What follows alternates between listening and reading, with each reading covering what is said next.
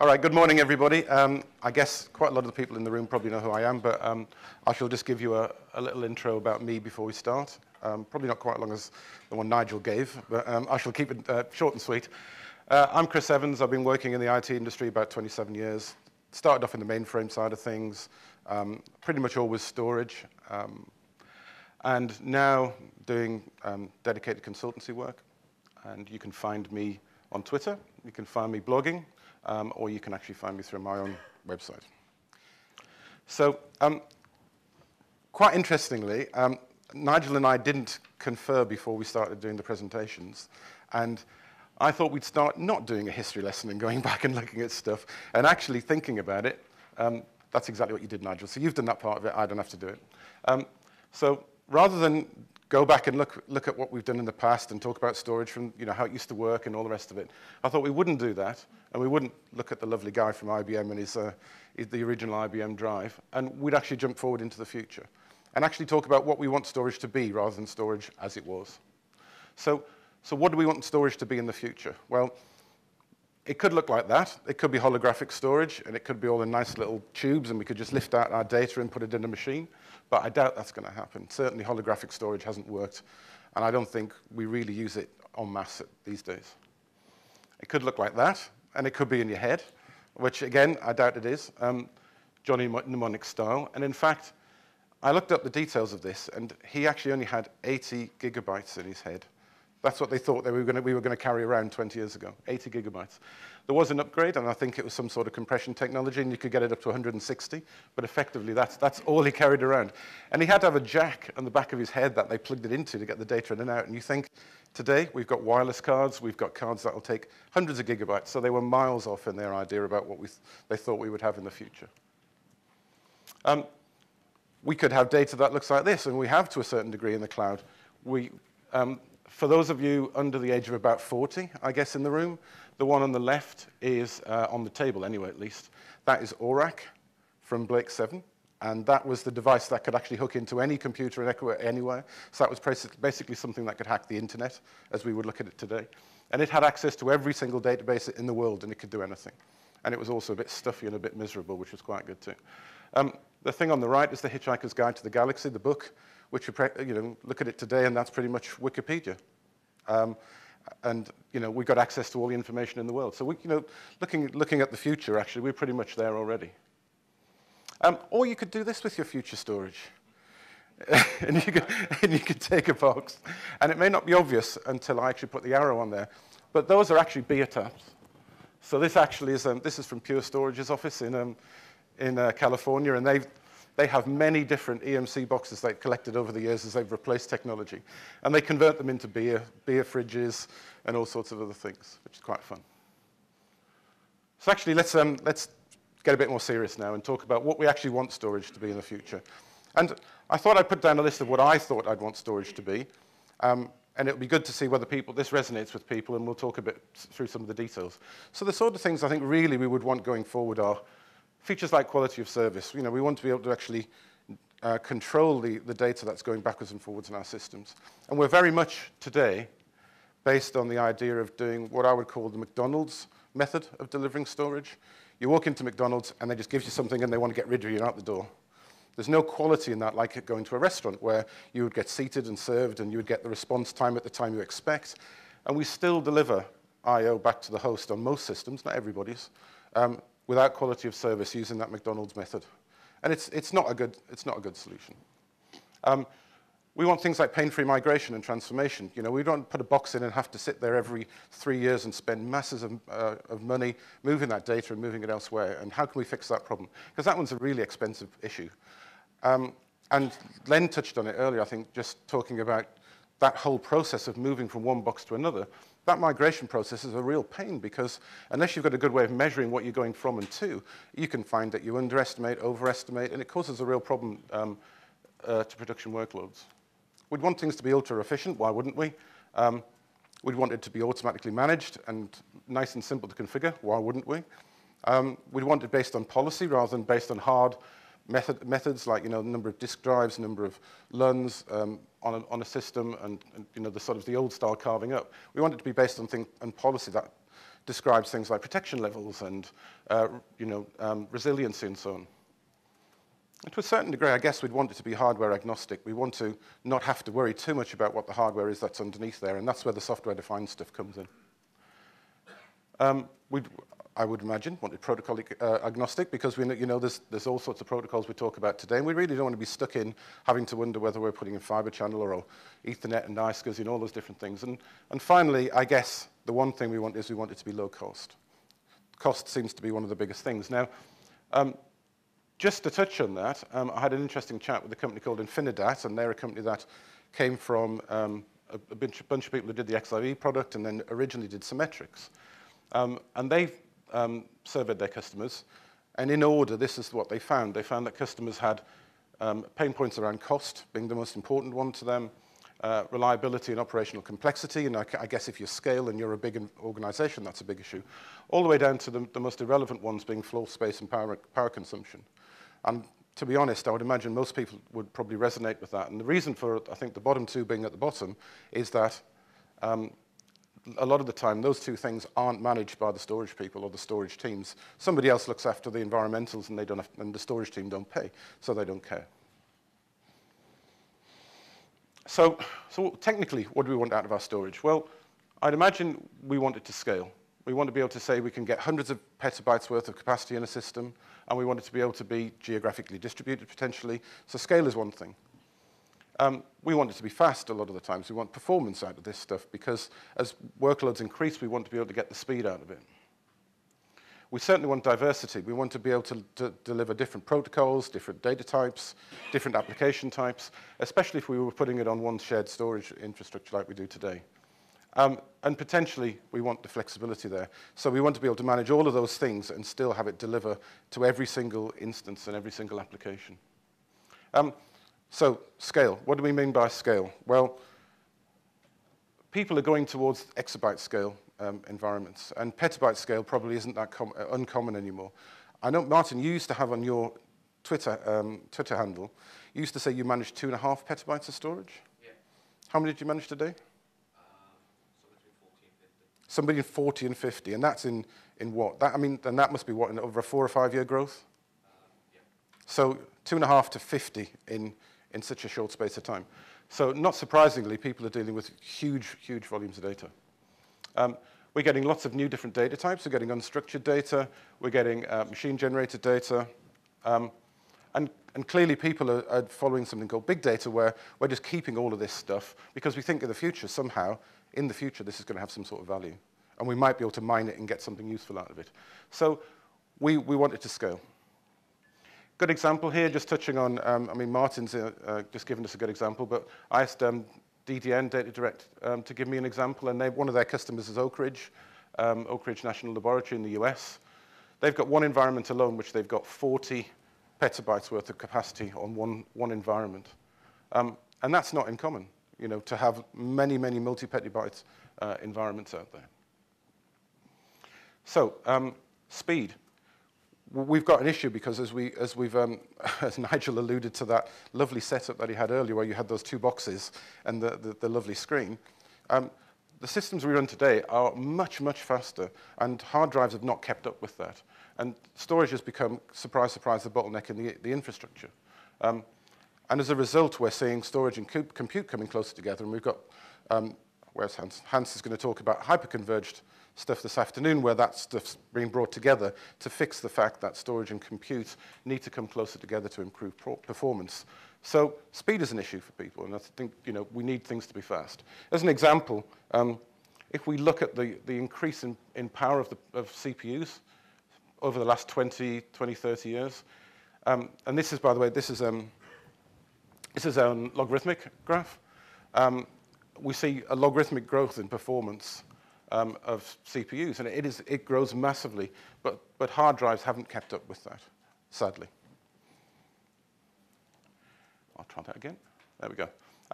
One other thing just to look at in terms of speed is, and I can see that Alex is in the back of the room, and I don't think this has got the NetApp figure on, Alex, but performance in systems is incredibly fast these days. So this is the SPC1 figures in terms of IOPS. And you look at the speed of the systems that run now, yet that are delivering incredible performance at really, really low response times. So storage devices have really had to speed up because this is what customers need. Now, we don't all need 10 million IOPS, perhaps. You know, we might need a lot of IOPS, but we certainly perhaps don't need 10 million. And where's my data coming from? Well, we're seeing data coming from lots of different places. Unstructured data, that's coming into the environment, media. Martin deals with a huge amount of media, but, you know, I think Hans has probably taken about 3,000 photographs so far. And that's a great example of stuff that just gets uploaded into social media. And we end up storing a huge amount of data that perhaps is duplicate, but we just have an awful lot of it. But then the more serious uses are things like medical X-ray, satellite imagery, geographical data. You know, there's a huge amount of that being generated. And really, to be honest, the small amount now is the OLTP stuff, the stuff that we would traditionally know like the Oracle databases. And finally, diversity. We just have data coming from everywhere, and we're just growing at an exponential rate. And really, you know, that's a big deal for us. One final thing, and then we'll move on very quickly, because I'm not sure how much time I have, Enrico. How many? 20 minutes. Wow. Okay, that's pretty good. 20 left. That's good. Okay. Thought I had less than that, but that's fine. Okay. I shall slow it back quite a bit. That's all right. That's okay. I've got loads of slides. Don't worry. So from a flexibility perspective, obviously the sort of things that we're looking to achieve would be getting rid of problems like the noisy neighbor, the I/O blender, which is a bit of an issue for virtualization, where we've got very much a random workload. But you know, at the same time, we want multiple access profiles to be able to put various different data types on here. And we've got all of those multiple use cases we've already just discussed. And I think there's a really interesting one that's at the bottom there that I've thrown on just for interest, and that's to break this purchasing cycle we seem to have to go through, where we seem to have to buy stuff every 3 to 4 years and do massive replacements of our technology. And that is just such a wasteful thing to do. And there are ways that vendors, including vendors in the room here actually, which we might get to, are actually working out how to fix that. I had to have one slide with containers in, Nigel, but it's in there for you. And I balanced that by me having the one that says mainframe, so that we're all fair then. But you know, you look at it now, and we're trying to support a huge number of different platforms. So there's still bare metal servers, Nigel, which I still love. There's nothing wrong with bare metal servers. Obviously, there's hypervisors, and there's multi-hypervisors coming along. We're putting stuff on containers, although the storage support for containers is a bit of an issue at this stage. We've still got mainframe around. People still put stuff on mainframe. There's still a requirement for that. And we've got things like OpenStack coming along, which are changing the dynamics of how we put our storage out there. There's, you know, and then, you know, below all of that, we have to worry about all the different connectivity here. And again, Len touched on it a minute ago about how their product supports all those different features. But people are still heavy into fiber channel. Yet there's still lots of other ways that we're connecting into these systems. So there's a huge amount of complexity in the platform support we have to do. So what are we seeing in the industry? What are the major themes that we're seeing happen? I've divided it into 3 or 4 things, because I think these are the major things we're seeing occurring. And it'll be interesting to see whether everybody agrees with me or whether you think I'm barking up the wrong tree. But the first one, I think, is divergence. And we used to have one platform, we'd stick all our data on it. Most of that data was OLTP. It was all connected to our big Oracle databases. We've very much gone away from that. And we're diversifying, and we're seeing lots and lots of separate platforms for different requirements. So we're seeing platforms being built for things like big data. We're seeing object stores. We obviously have the separation of NFS and block type systems, scale-out NAS solutions, and I think we've seen that divergence of technology. On the other side, and again, this goes back to something Hans will talk about later, so I won't do too much in it, we've actually converged, and we've actually brought things back together. So we've got both divergence and convergence going on at the same time, where we've merged things back in together. And of course, as a technology, we've just gone all in for Flash. Flash just seems to be the thing that everybody wants to talk about, gets all the noise, gets everybody's attention. And I'd ask the question with all of those, you know, should we be going commodity or should we be going custom? Is the array actually dead? And I think that, do you think that's a contentious question, Nigel? It perhaps is. It perhaps is one for the end. And I don't know whether, you know, that's necessarily true or not. It's a good discussion point. So when we say divergence, what do we mean? And I tried to come up with a categorization for all the different types of storage that we put out there. We have hybrid, commodity, and by commodity we mean just do it yourself with, you know, but maybe a bit of software.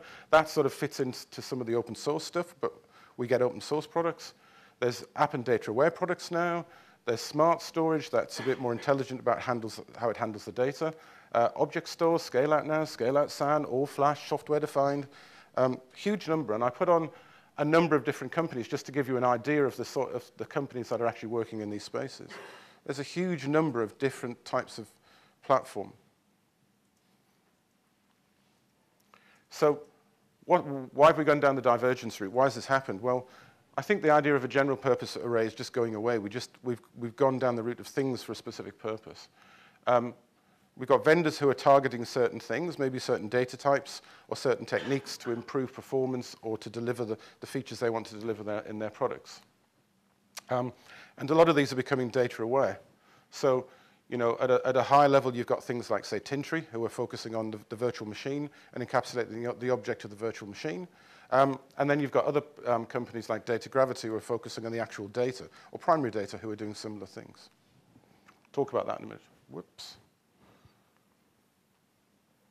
What did I press there? Did I? Wow, well spotted, Nigel, thank you. It is a bit, isn't it? Yeah. So convergence, what's the score with convergence? I won't take too much away from Hans's thunder later on because he's doing a whole talk on it, but I'll at least put a slide up, Hans, and talk about it. Convergence is really sort of the idea of moving storage and compute closer together, and the effect of that is that it removes dedicated storage appliances from the data center. The idea is to integrate them together so that they're a bit closer and you get high performance, but obviously a lot of what I say smarts or the intelligence is in the software at that point.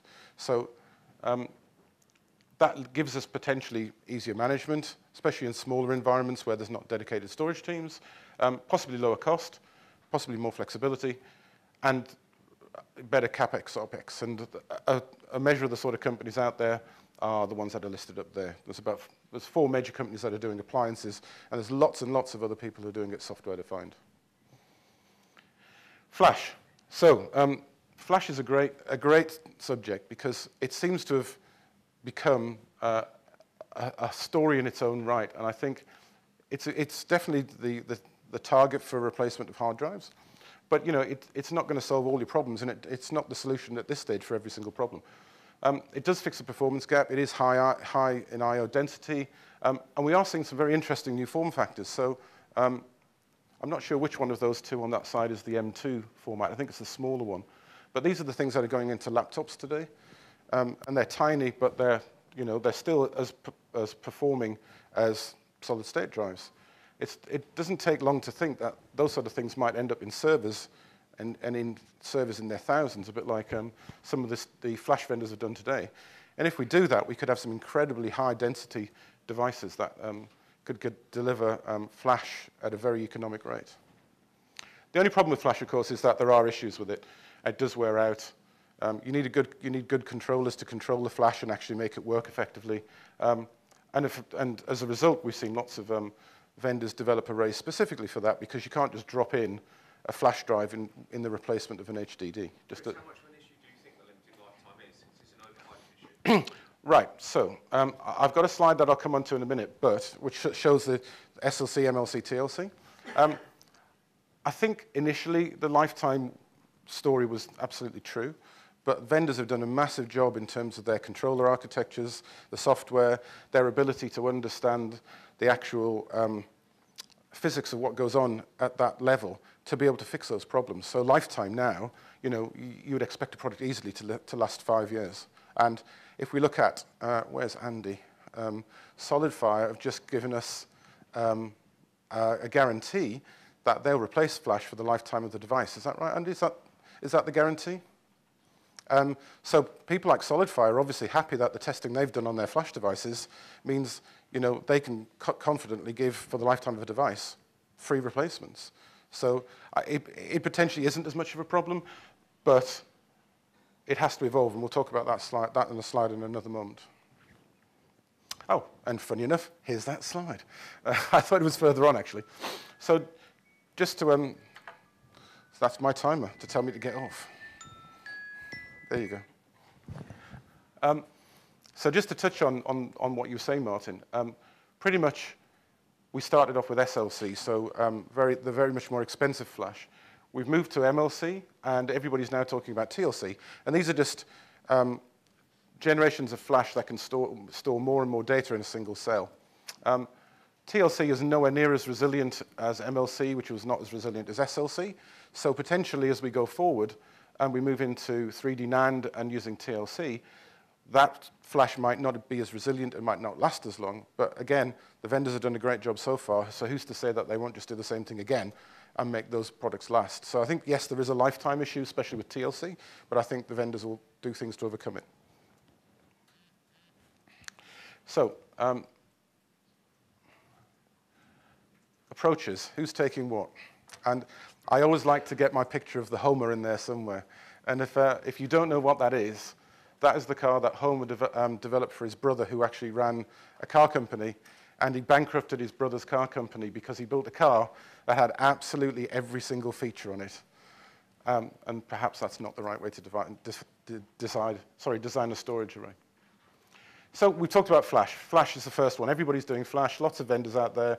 Caminaro, SolidFire, even the traditional vendors like HP are putting the flash into their products and flashizing them.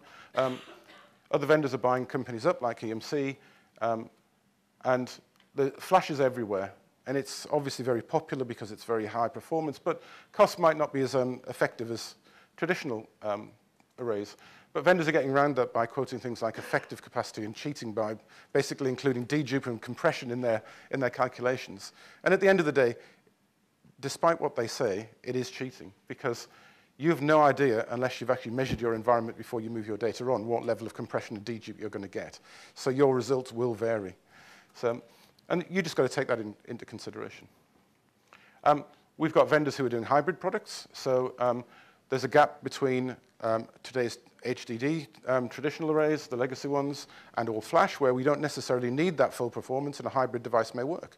So hybrids fit that gap, and they're probably more price conscious and better value. And it's a good sort of stepping stone as we get to the all flash data center. They still have issues, of course, because some data has to be stored on disk. So you are going to get a scenario occasionally where, especially with reads, you'll get disk performance.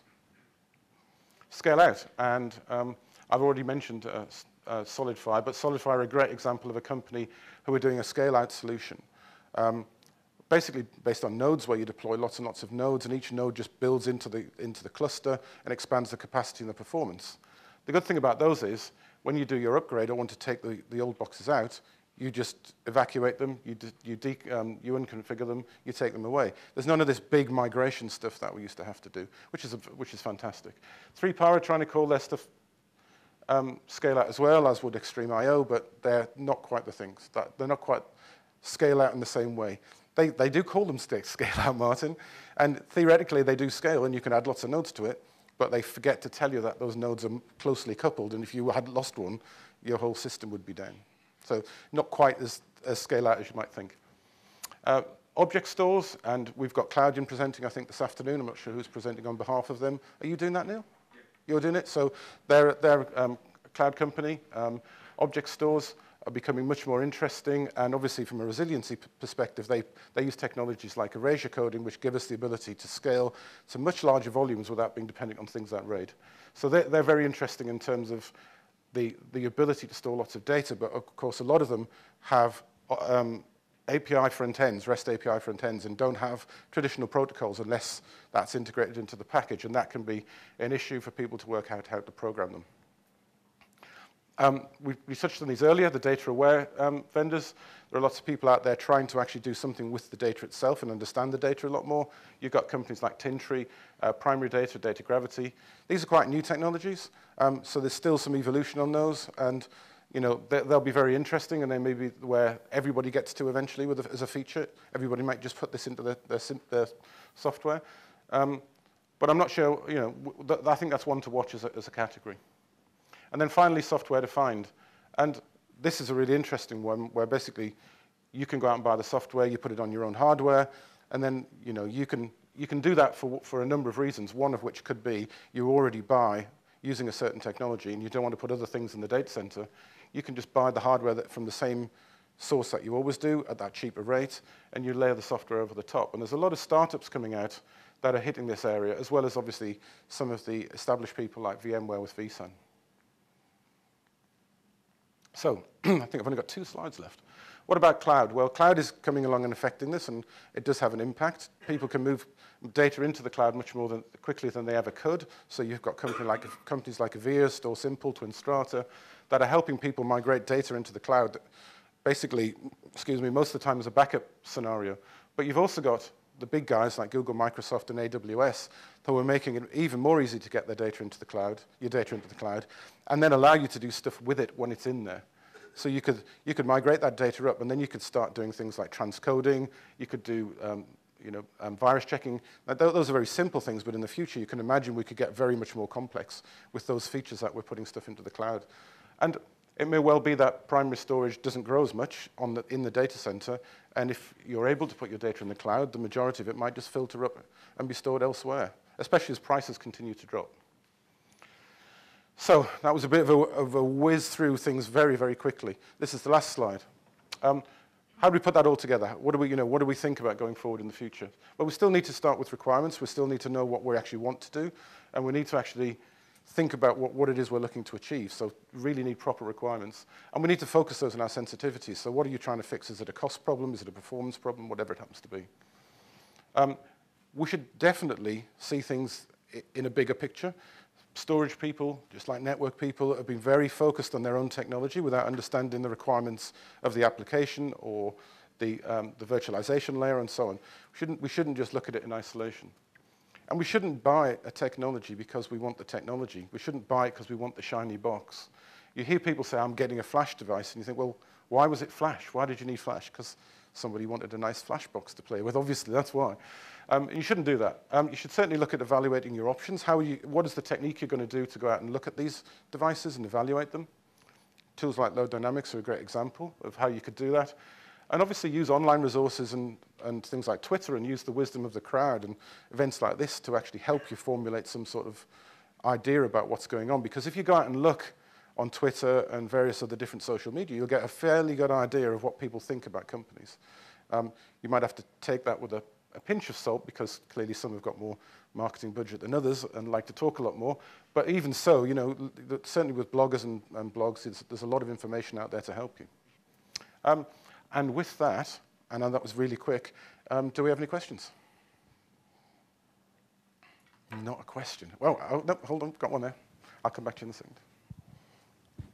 So you talk about software-defined storage a lot, and it's going to be a trend in the future. I was thinking, do you believe that people really understand what hardware agnostic means, and the fact that the hardware actually matters in the end? You cannot just use anything? That is a really good question. So let's split that into 2 parts. I think people possibly don't quite understand what software-defined means, and the idea of the fact that the hardware still matters. And I think that's still something that people need to evolve into. However, I would point out companies like SpringPath, who are a new company to the market, and they've been very careful to abstract all of the physical entities that they would put their software onto, so that when you actually build it and you put in, say, whatever disk type or whatever, all of that stuff is abstracted away. So you're not dependent on what that particular hardware is. Although you still need that hardware to have a certain level of performance and functionality, you don't have to be tied to a thing that is a disk drive, for instance. And I think that's where we'll see software-defined being really interesting, when we obviously still need the features of the hardware and the capabilities, but we abstract it away far enough to not care about what specific device we put in there. So if we put in a solid-state disk in replacement of an HDD, all we get is more performance, but we don't have to deal with the characteristics of it. So, but you're right, I think people aren't quite aware of exactly what that means yet, and there's still a way to go. And there's no clear definition. I said that at the very bottom there. There's no definition of what software-defined means, so everybody will claim software-defined even if they're not. So you ought to... Sorry? Still there is an HEL for also spring part, so Yes? you're saying there's an abstraction, but there is, because I need to go to Cisco, HP or whatever, and they have their own HEL, so we're still bound to whatever they sell to. So yeah, you're right, Aaron. I think part of that is the fact that you get vendors who have got products that don't quite do what they say they'll do. The classic one being VMware with vSAN and the RAID controller that didn't deliver the performance that everybody expected. But that's always going to be the case, isn't it? There's always going to be that issue. We're never going to be able to put anything on anything, potentially. There's always going to have to be some HCL, even if it's quite widespread, but there'll still be one there. There was another question down here, Enrico, I think.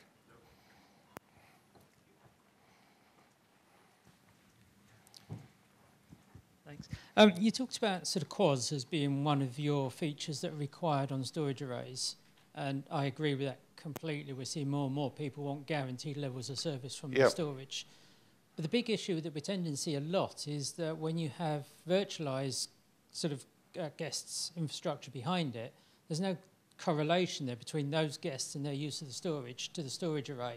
Mm-hmm. It only sees the hypervisor, not the guests. Yep. Are you any aware of sort of any discussions or on coming technologies that will start, I guess, tagging the IOs so you can tag the guest with a storage IO so you know which guest is actually you're aware of vVol technology from VMware or not? Do you know that? Heard about it, not really. So the idea of vVols is to abstract the virtual machine away from the physical data store that you would normally put the data on. So whereas today you would build a LUN, put a data store over the top of it, and that data store would be one big LUN with lots of virtual machines in, and as you said, the I/O is just impossible to spot from each VM. A vVol is effectively a packaging of a virtual machine as a logical entity, and you can apply policies against that vVol, and effectively you're applying it against that virtual machine. So that was announced with vSphere 6. There's I think there's only about 4 vendors who've actually got real support for vVols in their products so far today. Good example, 3PAR have got that in their product. And is that right? Okay, thank you. I didn't think it was actually, so NetApp is another one. Thank you for the shameless plug from Alex at the back of the room. That is true. Yeah, that is true.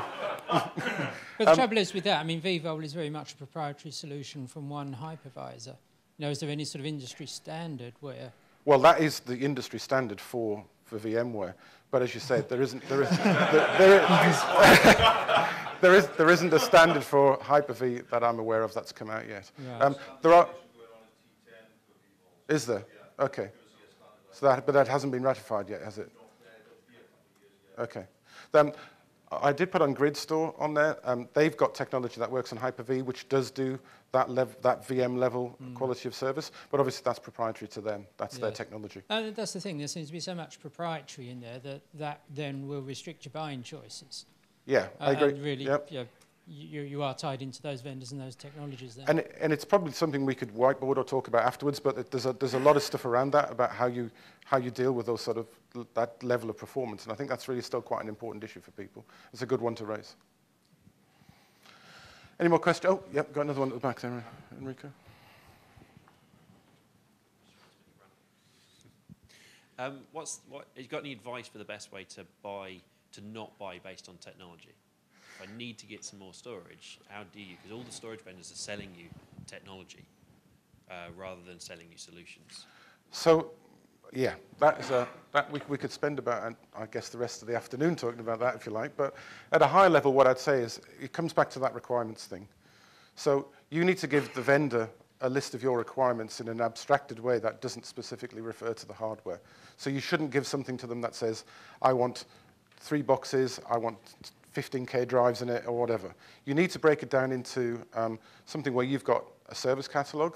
So you say you've actually got, let's call it tier 1, 2, and 3 type technology, but you set a specification around what that technology is in terms of performance, in terms of resilience and availability, and you should just give that to them, very abstract, and let them come back with a solution.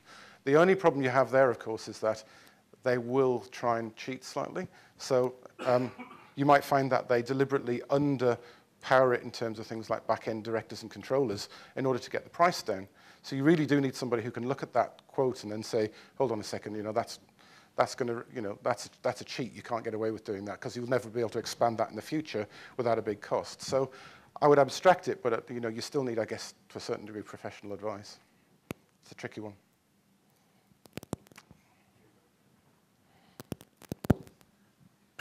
You mentioned that some all-flash vendors have to cheat by adding dedupe and the like. Yeah.